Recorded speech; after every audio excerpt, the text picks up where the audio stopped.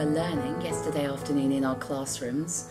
Ironically, we were talking about the flood that happened here in this part of Norwich over 100 years ago with Neil's story, and the rains came. We had a flash flood, and the children started telling me there's water coming from the ceiling's mess.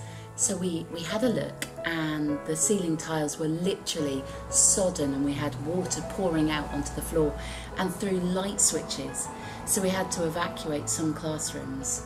We investigated up on the roof, and the caretaker, Mr. Hewitt, discovered that someone had cut out all of the lead flashing which joins our pitched roofs here around the library area, and so we had great big holes in our roof, leaving us completely vulnerable. But because we'd isolated the electricity and we switched it all off, I wasn't prepared to open the school today, not knowing if it would be safe or not for the children. We've just had the go ahead to say it is safe to switch the power back on.